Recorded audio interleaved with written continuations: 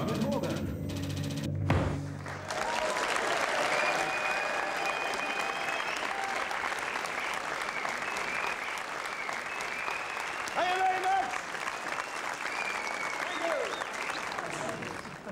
People's walks, you see, are very revealing, I think. They tell you an awful lot about the character of people, the way they walk, you see. In Dublin, the walk is slightly, the toes go out further in Dublin.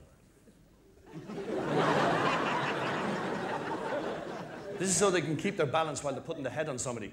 I love you too. This is a great scam. Wait till I tell you about this. I'm sponsored by Guinness. Big deal. Have you any idea how long I've been sponsoring them? Cheers, your health. It's a great scam because it means, you know, real theatrical people don't drink on stage and they don't have a jar beforehand. So I say, well, I don't either, but it's just professionalism. I do it for the sponsor. You know? And when my agent and myself were sitting down with Guinness and we were discussing the whole sponsorship deal, we'd agreed the money, all that was fine. A large fee was involved, but we managed to raise it. And the key question is, don't worry, all together or not at all, please, we could be here all night.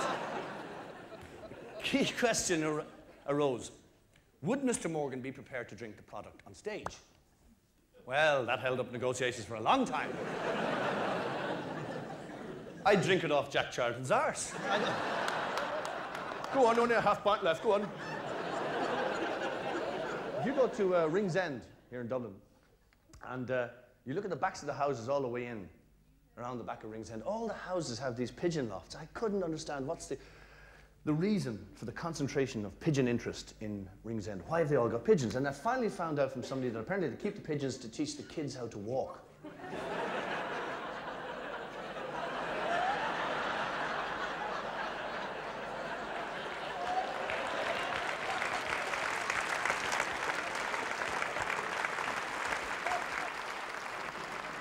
Amazing.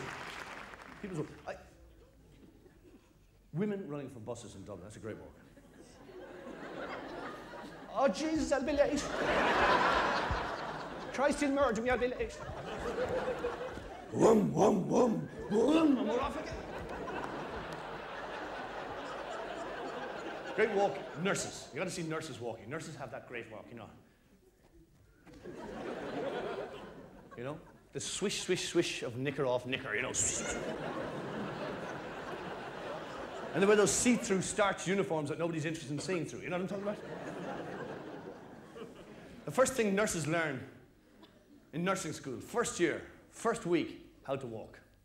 Matron gives them a 50-pence piece. The octagonal Irish 50-pence piece, which they then tuck up between the cheeks of their bums, where it must thus remain.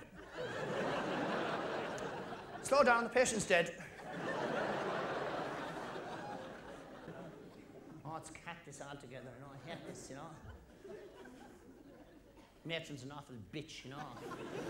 She's making me work the weekend, you know, and I wanted to go home to Mammy, you know, and my boyfriend's off. Templemore is closed. The old Garda training college is out this weekend. And to top it all, didn't I burn my tights trying to dry them on the one-bar electric fire in the flat up in Ranelagh? Tell you this, I'll take them off the next time I try it.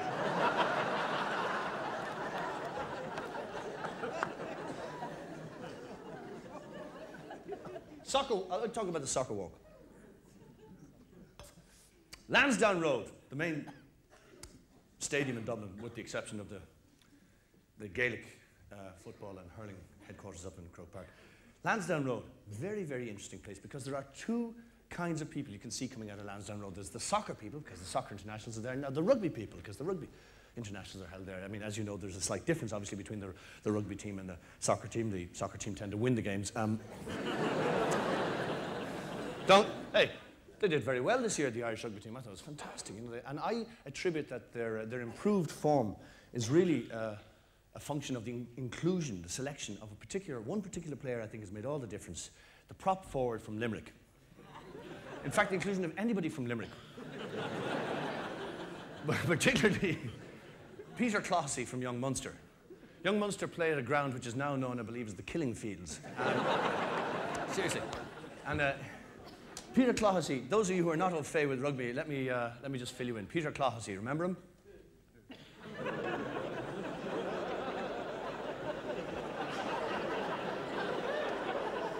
The other 14 players in the team were brought to Lansdowne Road in an air-conditioned coach, luxury, video, stereo, the whole caboodle. Clohessy was brought by Security Corps. The rest of the team run out onto the pitch at Lansdowne Road. Clohessy is released.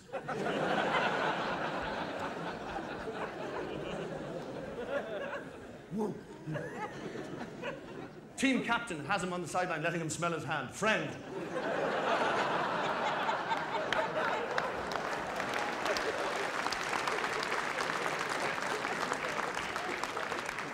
Some trouble there as the referees asked Big Peter Clohessy from Young Munster to spit out the Scotsman's leg.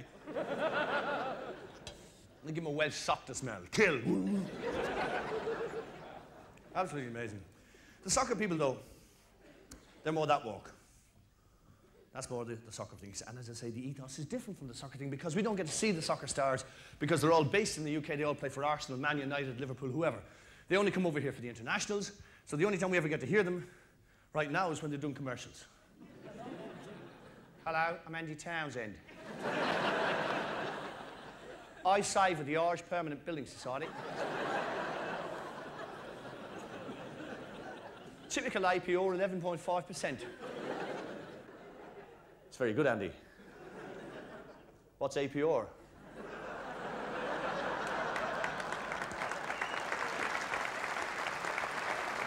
And then, of course, mirabile dictu. Wonderful to say, miraculous to say. I finally got to hear Roy Keane. And Roy Keane was interviewed by somebody like Des Lynam just after he had moved from Notts Forest to Manchester United, and I hadn't heard the guy speak before at all.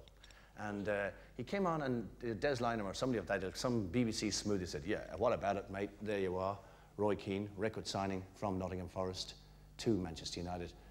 What kind of a player are you, mate? Well,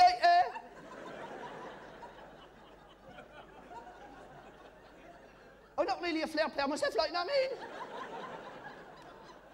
Yeah, right. It's a lot busier, isn't it, in Old Trafford? 60,000 every Saturday. Yeah, it is. Like, all right, yeah, it's like Patrick's eating a Saturday afternoon, like, you know. The interesting feature about this interview: no interpreter, no subtitles.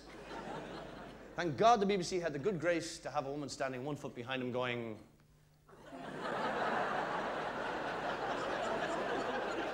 That helps. Interpreters are wonderful. I love remember Gorbachev used to have a great interpreter, the balding head, you know, used to flare into the cameras all the time, and Gorbachev would go,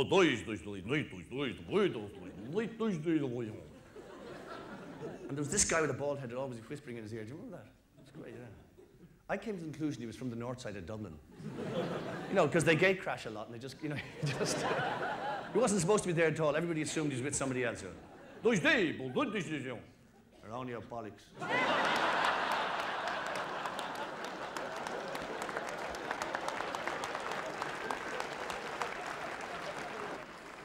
But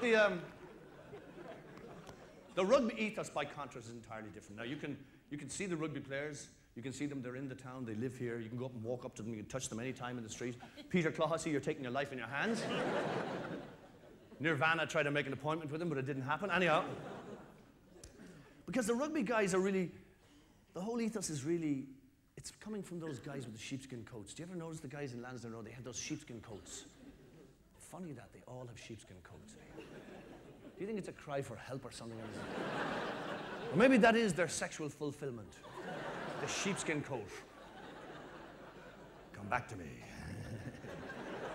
Come back to me. Oh. It's a funny thing, you know, but I kind of find sheep attractive. But I strongly suspect, just from listening to the man's voice, that Limerick's finest, Des O'Malley, former leader of the Progressive Democrats, also found them attractive. Just something in his tone. Oh, yeah.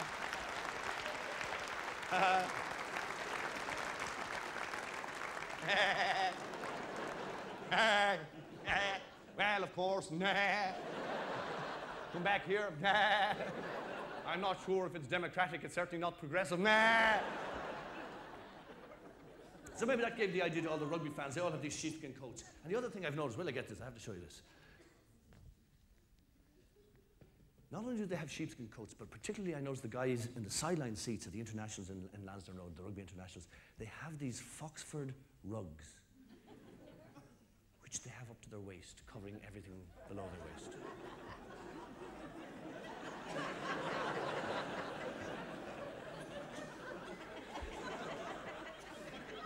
What's that about?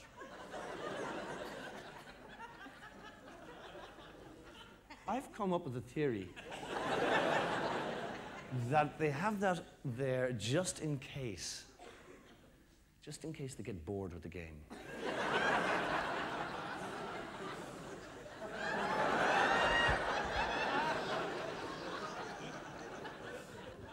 Game isn't very entertaining, isn't it? No, I think it's time we entertained ourselves, yes.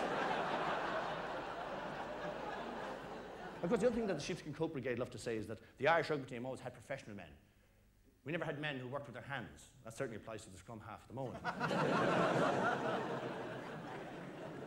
Oh, no, we always had doctors, lawyers, but the big one was, in the 50s, Carl Mullen, the hooker, was a gynecologist. I see a certain logic in that, the hooker being a gynecologist.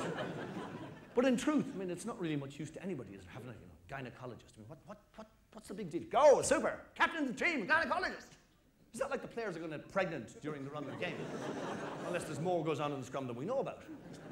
Oh, super, remember one year he performed a hysterectomy on the Welsh skipper at the bottom of a ruck. Oh, poor old Di had very severe mood swings in the second half. And they come out of Lansdowne Road and they do their little shuffle. It's not a walk, it's a shuffle.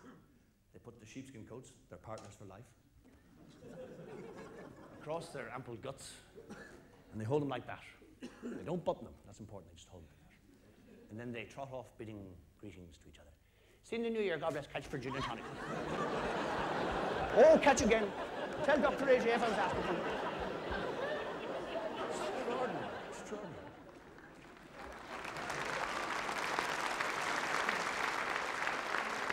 The one walk that I have no sympathy for, that has no grace, that has no redeeming features, is the walk of our Taoiseach, our Prime Minister, Mr. Albert Reynolds.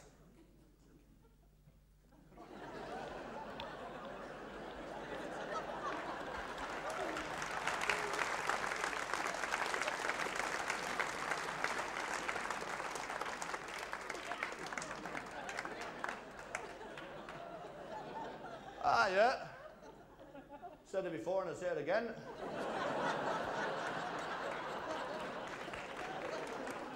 Said it before and I'll say it again. Said it before. The key phrase to understanding Albert Reynolds, the key phrase you must always bear in the front of your mind if you want to understand who Albert Reynolds is and where he's coming from. The phrase is, rabbit in the headlights. Where am I? What's happening? He embarrasses me. He makes me fearful. I know he's going to muck up. He's going to commit the ultimate faux pas. I know this. He'll be standing with Bill Clinton outside the White House in Washington.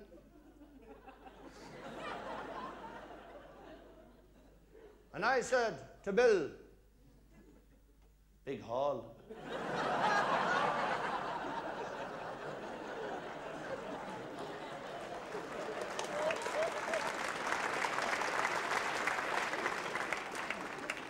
Hard to fill. Oh, geez, you'd need Daniel O'Donnell there on a bank holiday weekend. He's going to screw it up. I stood with Francois Mitterrand outside the Élysée Palace and I said, how many does she hold?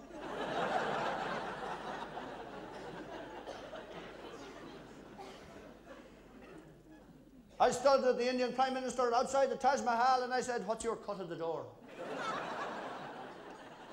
The man's a dance hall manager. He's now running our affairs. We get what we deserve. At least we had a great Taoiseach, a great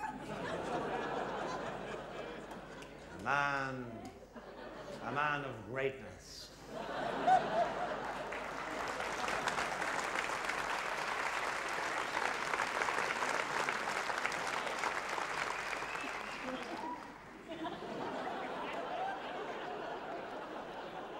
Let's get the scale right.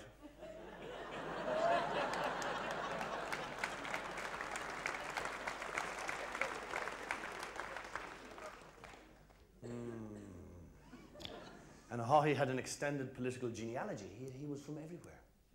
Any part of the country when he had a relation or he'd spent some time of his life there. Albert Reynolds has no such lineage. Albert is a Longford knacker, period.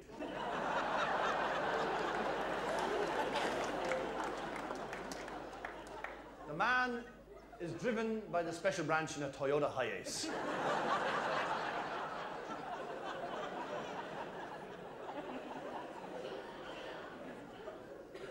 In between talking to other world leaders, he begs from bystanders. I stood to John Major outside the House of Parliament and I said to him, would you have a shilling for the babby?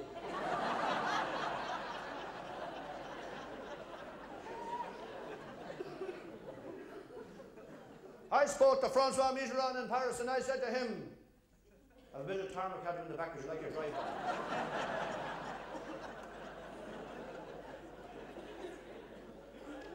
It begins and ends in Longford. Haughey, a different story. And of course, it's not widely known that I was born in Derry. And again, a week later, in Castlebar. Very much a Dubliner at heart. And of course, breastfed in Dingle.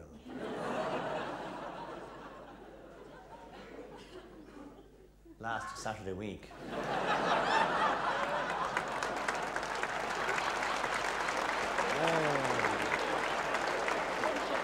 Now, as I said, the title of this show was, when I started out about 6 months ago, was Jobs for the Boys. And there was two meanings of Jobs for the Boys. One was, of course, was nepotism, you know. As soon as they get in, Fianna Fáil particularly, you know where you stand with Fianna Fáil, the day they get their seals of office, next morning they're down at the pigsty, heads in the swill. Carving up the country, giving out the jobs in the semi-state sector, handing it out, a chairmanship here, a directorship there. You know, we stand with them now. They're surprised this time as they're into coalition with Labour. They get down the next morning, Labour were already there ahead of them. Heads in the pig swill, arses in the air.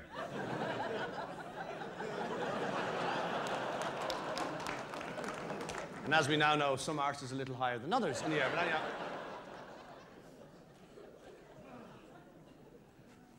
Fuck off, that's my brother. Sisters, brothers, we are family. That was the political slogan there. As long as they were related, they'd give out the jobs. Now, the other sense of Jobs for the Boys was that I gave people in this show different jobs. I gave a job to Dunphy and Reynolds and all that, so as you will see later on. And the idea was to give a job that was so ludicrously ill-fitting the person that you would get a laugh out of it. That's the idea. But I had a bit of a problem using that criterion as to how to get you to laugh about Bertie Ahern. And I thought, how about Bertie Ahern as the Minister for Finance? No, you're right. It's far-fetched, isn't it? Because Bertie Ahern is not exactly Bundesbank presidential material, is he?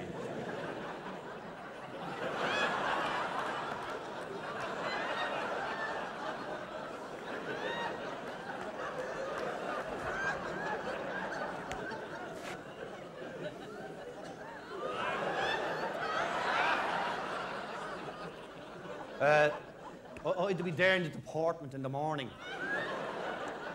And the civil servants do come in and they go, Minister.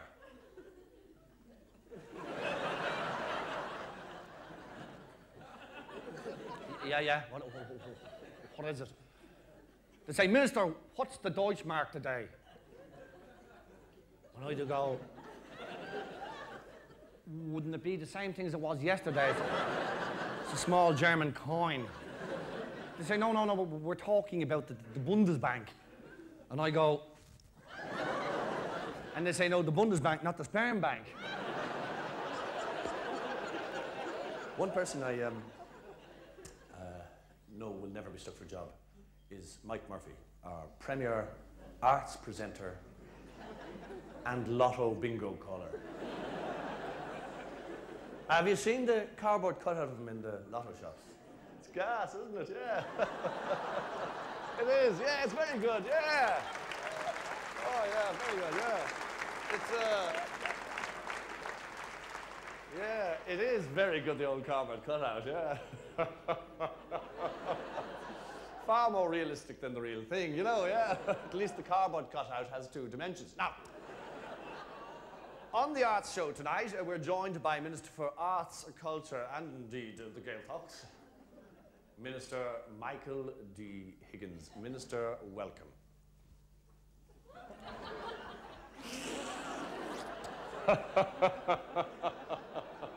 Yeah, I bet you liked that little fella, did you? Yeah. Turn round, I'll do the back. It's gas, isn't it? Yeah. Now, you have actually been reviewing a painting for us which is called Man on a Bicycle. Tell us a little bit about it.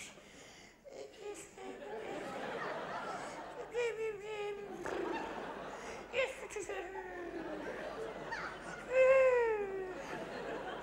is a very interesting painting, yes.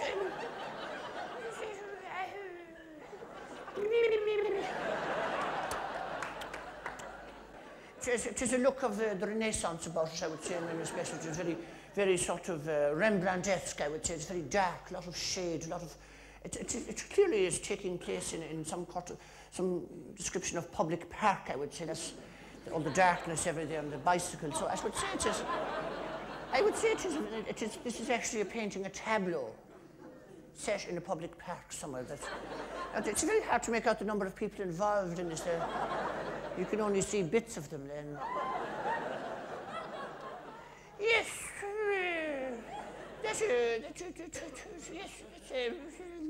that appears to be a younger man there. That's right. And I can't see what that is there. It might be handlebars. It might be a set of antlers. Very hard to see. Yes, there's a great sense of intimacy from this painting. Yes, I would say, is that a crossbar there? What's that? Yes, it is. I would say this is probably up to 2 men in a park with a bicycle, and it's very hard to see what they're doing exactly. And it is very hard to establish the period exactly, the provenance of the painting of this order. Yeah, that's uncanny, isn't it? Yeah. It's uncanny, yeah, very good. Yeah, isn't it? Yeah. Yeah, now, would this now be what? This would be which? Would it be Renaissance? Do we know, would you be able to say if it was mid to late Cubist, or what? Well, it is very difficult to establish the exact, but I would say that this is probably, I wouldn't say Renaissance. There's a number of conclusions, a number of reasons that lead to that conclusion, particularly the use of light. I think the use of light particularly rules out the Renaissance. This sense of light that sort of emanates from the canvas, this light, this intangible and indefinable sort of blue light, and flashing blue light. And I think that, taken in conjunction with the word Garda on the side of the squad car, I would say this is around the 1100s, maybe 11:30, 11:45, sometime after closing time.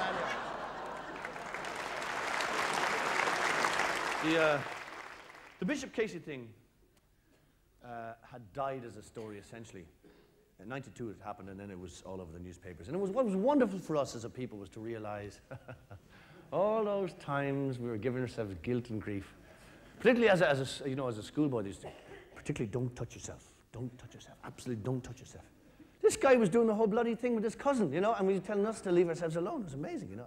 I was so pleased when I discovered that the bastard was caught. I was just so thrilled, you know. Hello, I'm the bishop, welcome, come in. Anybody see you coming?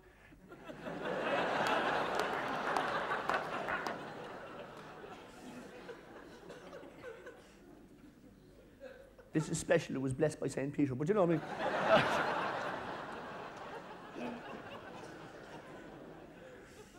But I was delighted in a way, because it was a very liberating thing for the bishop to be cut in that particular fashion. But I thought that the Sunday Tribune handled it badly when they ran the story at the end of last year. In October last year, they ran 3 weekends on the trot, the Bishop Casey story. My life, my loves. Bishop Casey tells all this Sunday in the Sunday Tribune. Bullshit. They should have handled this like a Steven Spielberg movie, Jaws or something, the right music, proper advertising. Ding, ding, ding, ding, ding, ding, ding, ding, ding. That's the horn. Ding, ding, ding, ding, ding, ding, ding, ding. Just when you thought it was safe to go back in the papers, he's back. The Bonking Bishop Part 2.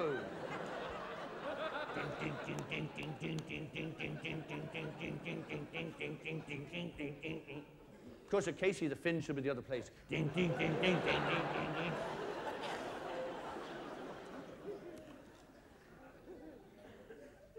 Am I the only one recalls Bishop Casey doing ads for Troker, the Third World Agency, here about 10, possibly 15 years ago? And it was about the time the trendy priests were starting to really happen. Remember that? Hi, how are you doing? Keep you off your guard. Because up to this, they'd beaten shit out of us in the confession boxes, right? Now they tried that we'd had the bad cop. Now they were giving us the nice cop. How are you doing? You look like a mass murderer. Which of us isn't? Mr. Adams.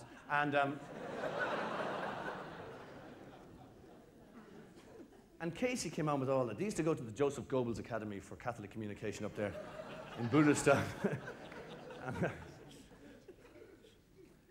He'd come in. I was on camera. He was right into your living room. There's a famine in the third world.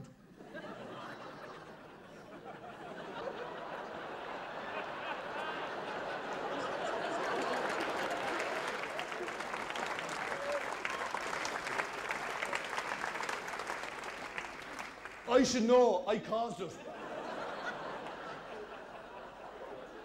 This man could model for Michelin. Unbelievable. His Grace the Blimp. I think what was really nice about the whole Bishop Casey affair is it just goes to show that in certain cases of unwanted pregnancy, the church does support the right to travel.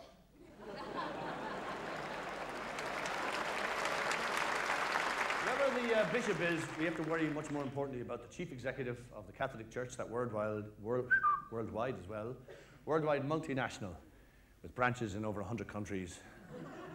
And when they come to appointing the new chief executive, obviously it'll have to be a man, because they're certainly not equal opportunity employers. The man that gets this job should have some executive experience, however humble, even pet food manufacturing, and the administration of dance halls.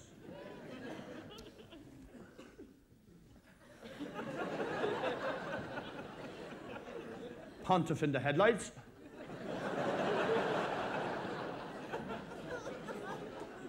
Yeah, Pope Albert here, delighted to be here, great place, St. Peter's Square.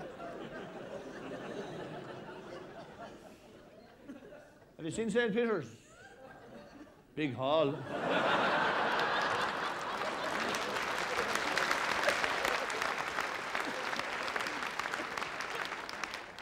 Hard to fill.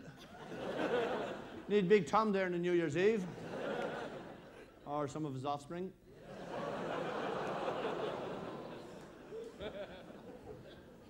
I was delighted to be here, and of course there's great opportunities for teetotaler here, because they do a great cup of tea in the Vatican.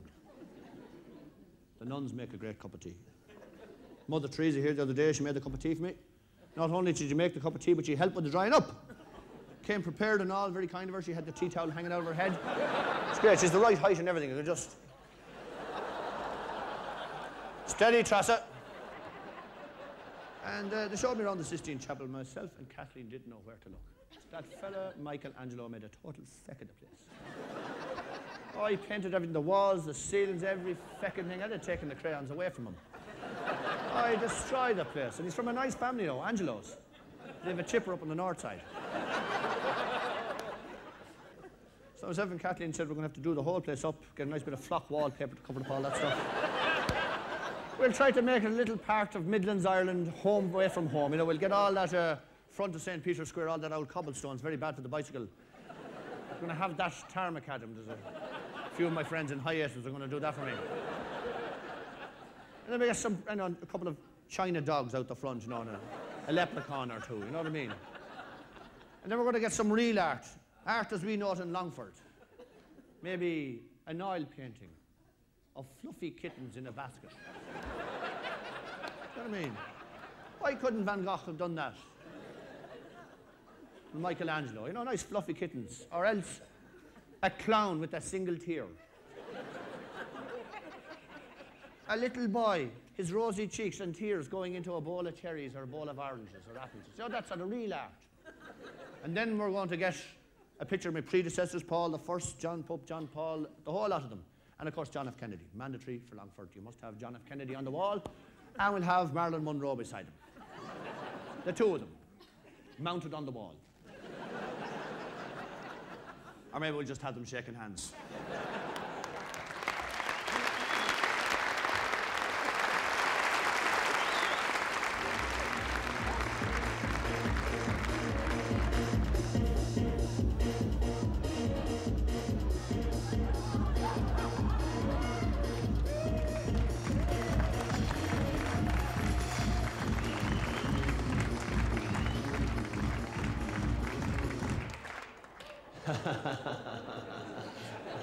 You can forget about Bono.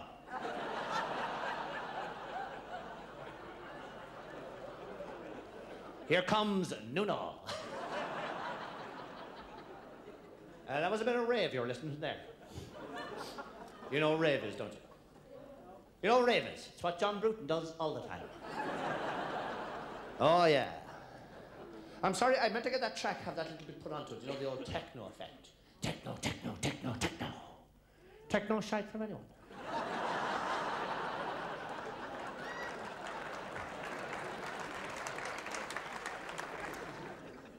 You have to be careful about mixing the old showbiz and the politics now. You know, can be quite awkward. You know, for example, now being a cabinet minister is a bit like being in U2. You know, you get your own driver and a chance to do a show every day. That's what the thought is. 'Tis a show. It's a shag and disgrace as it happens. I learned a few things from Bono. I'm going to try it tonight on my own act here. I learned this. We professionals talk to each other. Using satellite technology. Recommended personally by Bono. We are going to try on a contact tonight, establish a phone link with a certain war-torn, violence-ravaged city, which is never far from our thoughts. Come in, Limerick.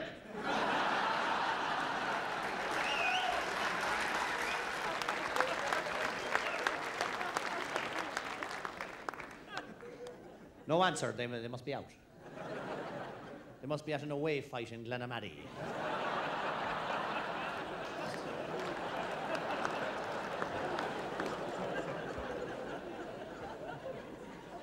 Now, I'll tell you, you too, they have upset the TDs in this country. They have. They ripped us off. We were the original zoo tour. Some of the TDs are desperate animals altogether. But of course, you know, they're more to be pitied than scolded, really, you know, when you get at them. But of course, the present government, its formation has been less like a zoo, it has been more like a circus. You had John Bruton, Johnny Baby, on one side of the trapeze. You had Dick Spring on the other side of the trapeze. And Johnny Baby wouldn't listen to anybody. He launched himself off the trapeze, swinging through the air, hand outstretched, whistling Somewhere Over the Rainbow.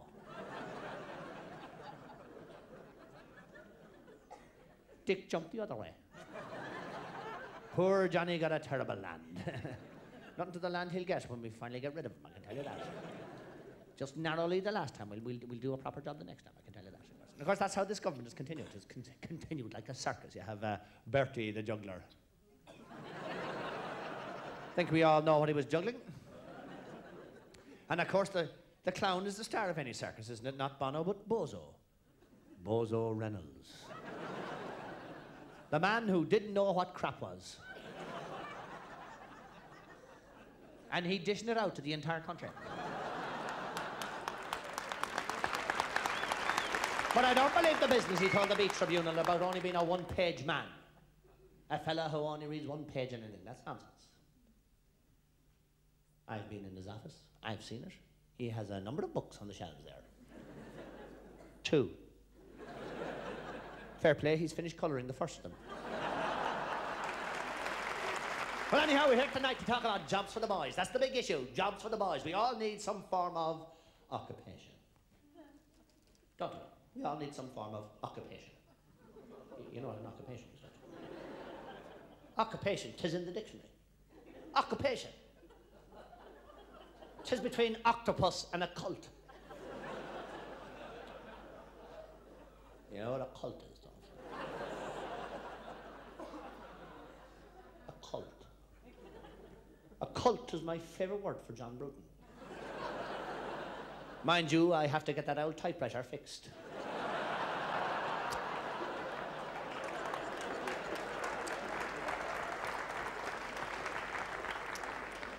Oh yes, good old Johnny Baby. But if you want to have a job in Ireland today, you have to ask yourself a number of questions, such as, am I qualified enough?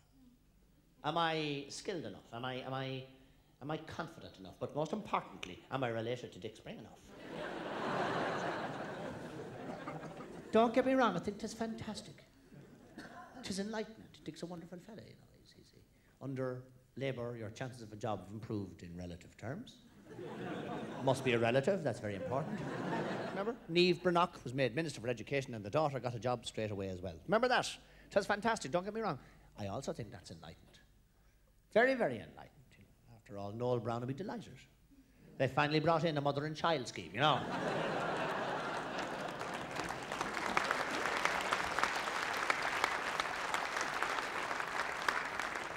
And then, of course, you have Michael D. Higgins. The D is for dodgy. He wants to put U2 on the curriculum.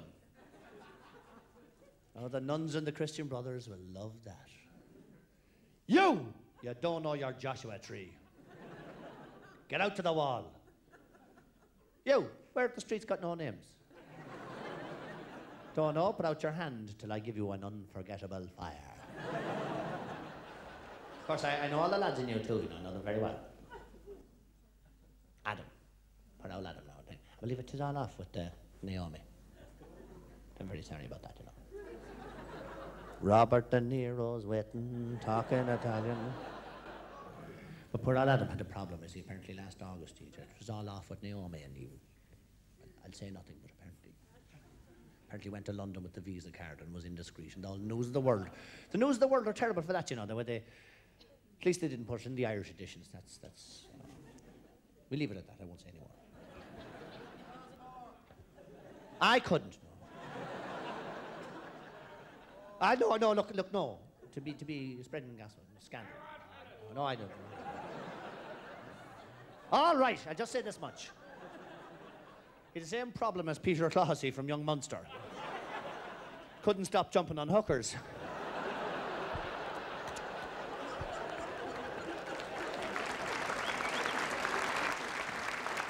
And then, of course,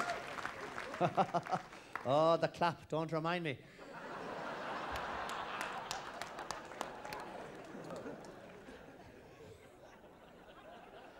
I should really have done that in Hawie's voice. It'd have been far more appropriate, but anyhow. Oh, the clap. Oh, the fun I had getting that. Oh. Applications are invited for the position of French teacher. The successful applicant will have working experience in a French-speaking environment, such as Brussels. The successful candidate will have a proven record of condescension and a streak of misogyny. He will not be an equal opportunities employee. Silence. Silence!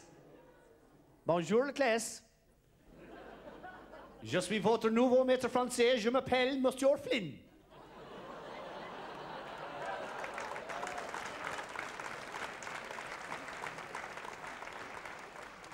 Et quand je dis bonjour, la classe, you're supposed to say bonjour, Monsieur Flynn. Bonjour, la classe. We were a bit slow down the front here, but then there are a lot of women there.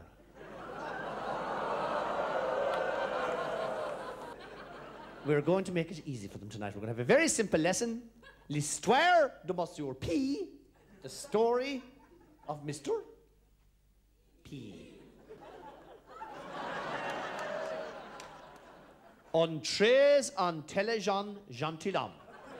A very intelligent gentleman, isn't he? Of course he is. N'est-ce pas? Of course. Anyhow.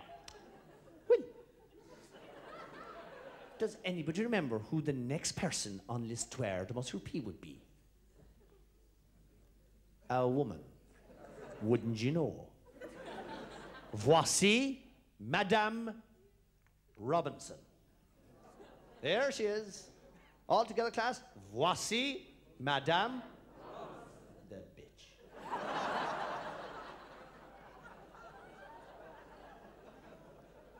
There she is in her red blazer, live from Butlins, the President of Ireland. Now, what happened next? Well, Monsieur P a dit quelque chose, didn't he? He said something. He said something about Madame Robinson, didn't he? He said a little quelque chose about her, I did. He said that she had a nouveau trouvé, a newfound interest in her famille. Didn't he say that? That's what he said. Well, as soon as he said that, poor old Madame P was très triste. She was very...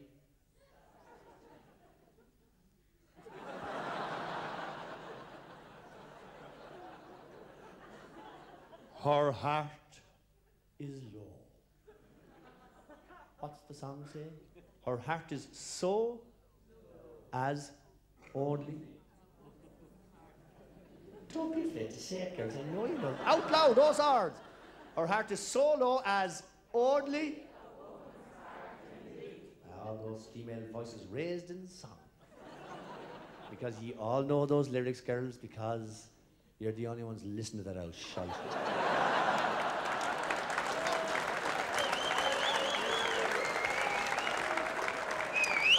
Well, oh, you're delighted now, aren't you? Oh, yes, you have a woman president. It's no wonder they're calling Arson Rúchtarán the Red Cow Inn. Now,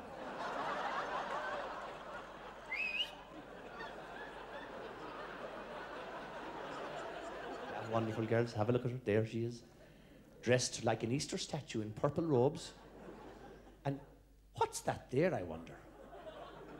A couple of props, I think, from the Natural History Museum. And that there, who would that be, anybody?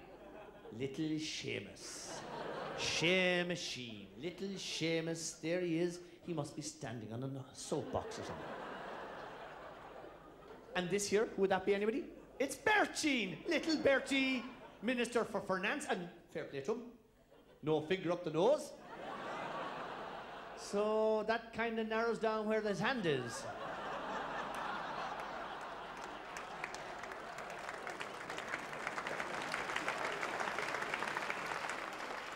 That, anybody tell me what that is? No idea in the wide world. Obviously something left over from Jurassic Park. Now, well, as soon as she became president, Madame Robinson became president, the women went mad. Didn't they? You went mad altogether. Suddenly, you were too good to go home à la maison and nettoyer the dishes. Or faire the beds, or lavager la salle de bain. No, no. There was none of that. Now, tout sweet. Nous allons aller Chippendales, if you don't mind. Et nous sommes toujours sur le téléphone à Marion Feckenfanouken.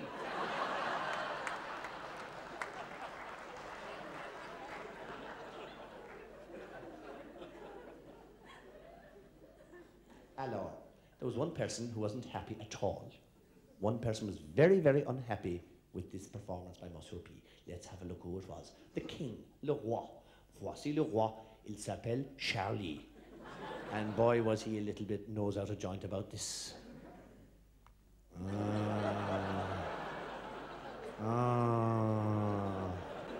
Flynn, you fucking idiot.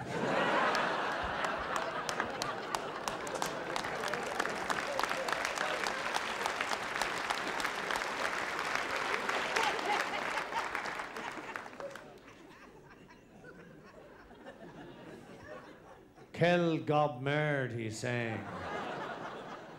Gob merd. A gob merd is a what? A gob. To the class ensemble, let's get it on the record. Gob.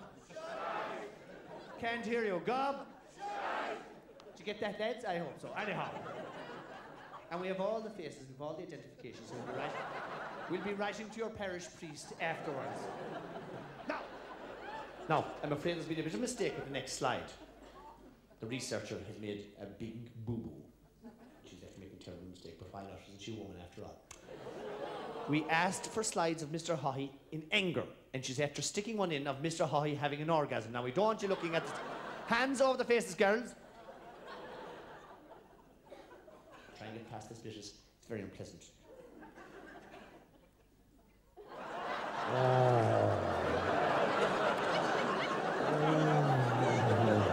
Oh, leave the teeth out.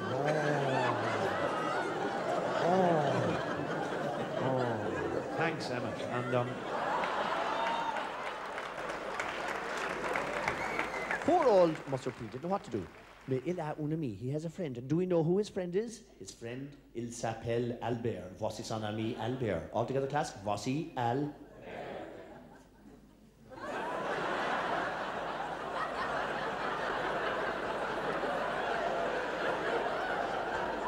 Girls, I want you to be quite clear about this. I know you're confused.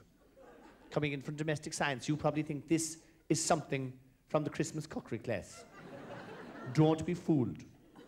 Under no circumstances, absolument non, are ye to attempt to put the stuffing in here.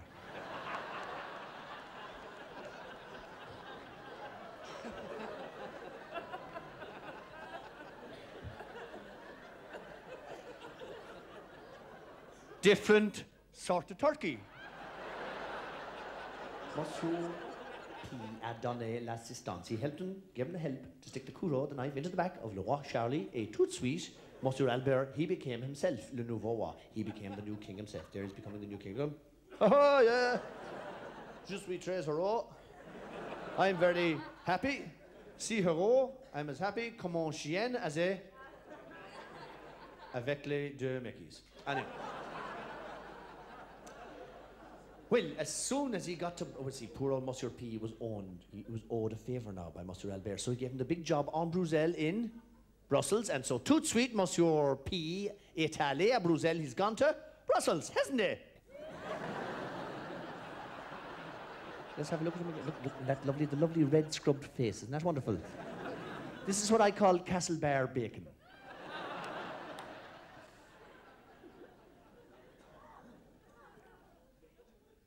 There he is being happy again. Look at it. Oh, look, Mammy, no hens. No brains either. Il est très heureux parce que he's happy because, why? He's very happy because, maintenant, il est sur le chemin de gravy. He's on the... in spades. Now, well, as soon as he got to Brussels, il a changé. He's changed, hasn't he? Oh, he's completely changed now. Poor old Monsieur P has changed. Now, il est le nouveau libéral. He's the new liberal. Il dit, he says. Try a class, il dit, he says. Mais nous savons, we know, qu'il est, that he is le même vieux, the same old, try it, le même vieux. All together, class. Le vieux, le même vieux. What, I ask? Le même vieux, all together, le même vieux.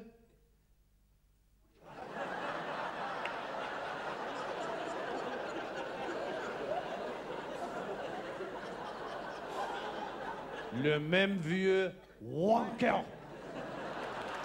Or the same old Mr. P always knew he was.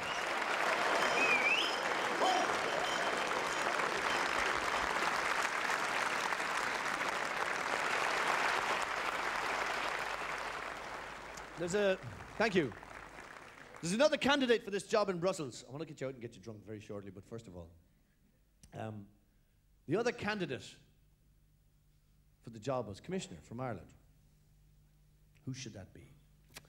And I contend that the job of Commissioner Ireland's commissioner in Brussels should have gone to the man who was best qualified, the man who had lived in Brussels for much of his adult life, and that's the cyclist and superstar, Sean Kelly.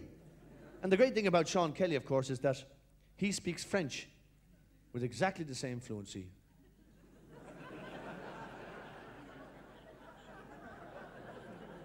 He speaks English. This is Jimmy McGee here, day 17 of the Tour de France. I am the Col du Bisque in the French Alps. Jesus, my heart.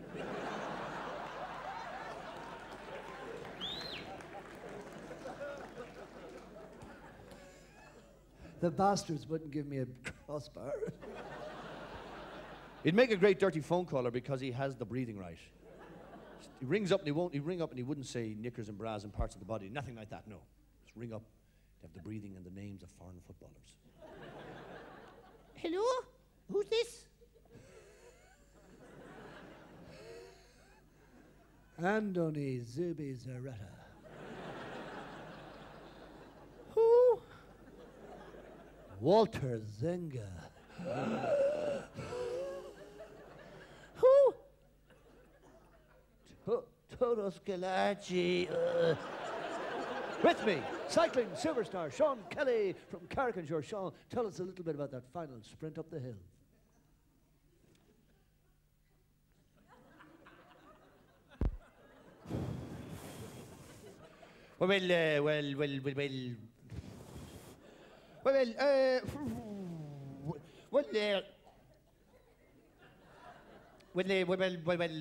Well said, Sean.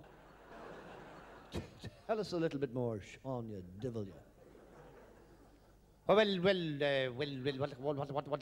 can I say, Jimmy? C'est très difficile à dire. It's very difficult to say.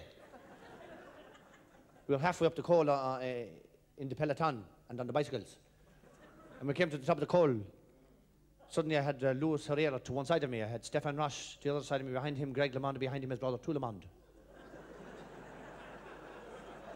Suddenly we were overtaken in a burst by Eric van der Erden. Just saw the back of his mudguard. I fell over the handlebar when I saw him. Van der Erden. No power in my legs when Van der Erden went up the hill. But the crowd were terrific. They started to chant, Poussez, poussez. When I heard poussez, I thought, jeez, I'm about to cycle over a cat. Stefan Roche thought it was something else altogether. He got off the bike to look for a chemist shop. Our future is in Europe, there's no question about this. And some things have changed in Europe. For example, the Berlin Wall is down right now. I know because I made an offer for it. I was going to build it around Limerick, you know. Get a sort of an Auschwitz theme park going. And the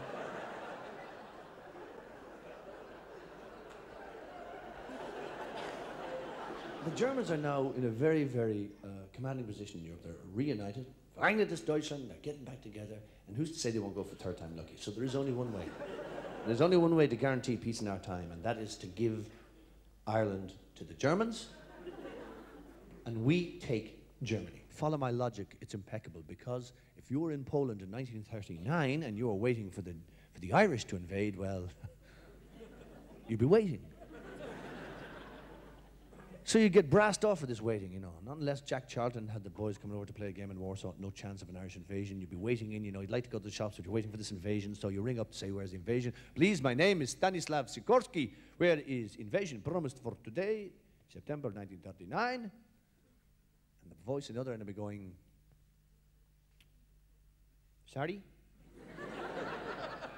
My name is Stanislav Sikorski from Warsaw. Please, where is invasion promised for today? Ski. Sorry, I'm in the stores on my own today.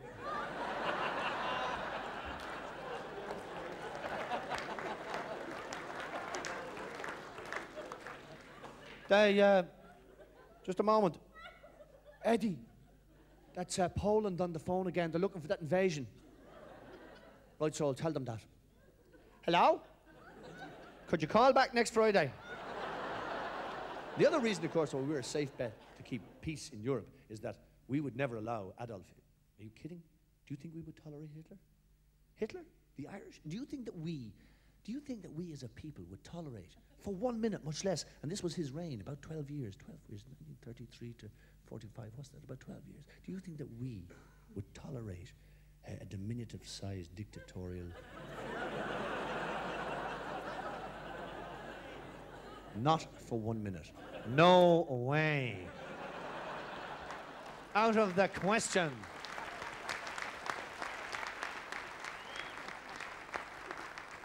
Well, let me be very honest with you and say that, jokes apart, comedy, satire, anything, I really do feel that we should draw back here tonight and say, in fairness, that I'm not trying to make parallels between Charles Haughey and Adolf Hitler. Seriously. No, seriously. No, one, let's be clear, one was a genuine lunatic and a megalomaniac and, you know, a man, a total tyrant. And the other had a small mustache. And...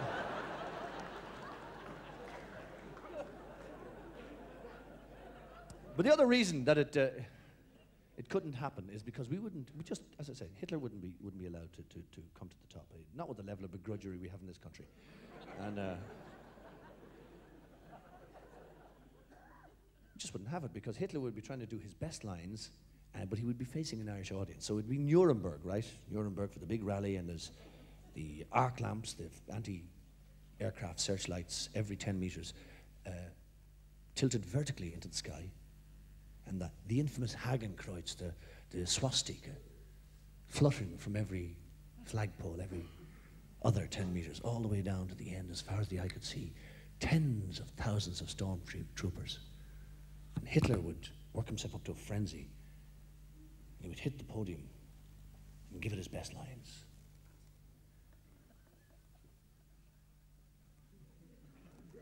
Start the fight! Rocken ein Volk, ein Reich und ein Führer!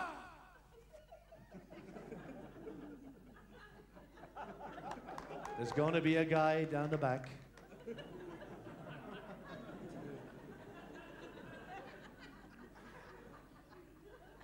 Little bollocks.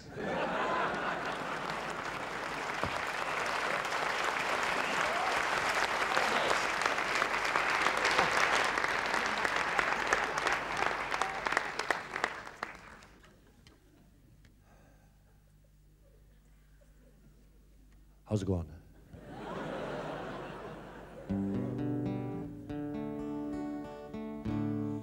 There's been a lot of talk here tonight about jobs for the boys. No talk about the struggling folk singer who sings songs about people in jail. I used to have a great song called Release Nelson Mandela. Cheers, they released him.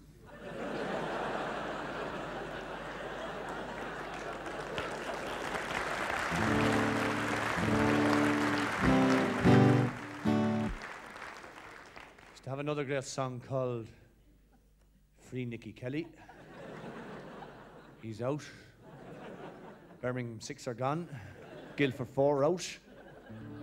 Keep this up. There's no songs left to sing at all. But happily, there's one man who's been hounded by the fascist Free State Police Force just because he loves the freedom of the road, freedom from license, freedom from insurance. I'm on thin ice here myself, I might add. Shh, I'm trying to fart. When they eventually get him, at least I'll have a song out of it. In Mount Jael, one Monday morning, a silence fell and hushed the din, and the prisoners turned and looked on as they brought Eamon Dunphy in. The cons nearly caused a riot.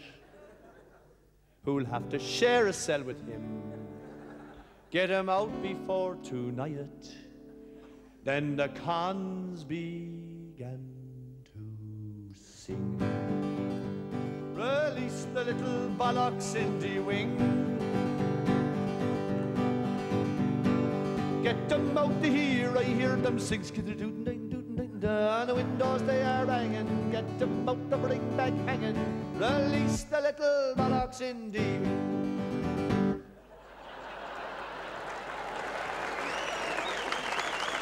All together. Oh, release the little. Get them out the here, I hear them sing skidder-doot, night, down the windows they are banging. Get them out the bring back hanging, release the little Cindy.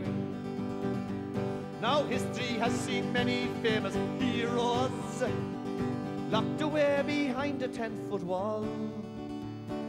But you should have heard the roars and jeers for the man who once played midfield for Millwall. They locked up the great Nelson Mandela. They put away poor Oscar for being wild. But compared to being locked up with Dunphy, I'd say that Reading jail was fairly mild. Rudolph Hess was likewise fairly lucky. Dunphy they jailed him in Berlin. Luckiest of all was Nicky Kelly. He got out before they put out Amo in. Singing, release the little Cindy Wing. Get them out to here, I hear them sing skidder-doot, down the windows they are banging. Get them out there, bring back hanging, release the little Cindy Wing. So they put poor Eamon in with a murderer, a man who was going down for life, who turned to him and said, well, hello, Blondie. How do you feel about being my new wife? Eamon started talking quickly about Liam Brady, attacking Maradona and Stapleton, John Hume, Jackie Charlton, Mrs. Robinson. You know the list, it just goes on and on. Now the psycho in the cell who fancied him more had to suffer this tirade the whole damn night. When dawn broke over Phibsborough next morning, the poor sod was swinging gently from the light, singing, release the little sprinty wing. Get them out to here, I hear them sing skidder-doot, down the windows they are banging, and about their bring back hanging, release the little. Now the next night in his prison cell in Mount Jai, Eamon was lying wide awake when the warder knocked and said, congratulations, the prisoners and the staff baked Judas cake. But soon his tooth hit something and his face creased. Then it broke into a ready smile. How thoughtful of the governor and the prisoners. They've even sent me in a metal file. Beside the file the note was neatly folded. He nearly swallowed it and made him cough. To read the words, the gates have been left open. Kindly take the hint and please fuck off. Last time all together, everybody in the Olympia tonight, release the little horse in the wind. Get them out to here, I hear them sing. On the windows they are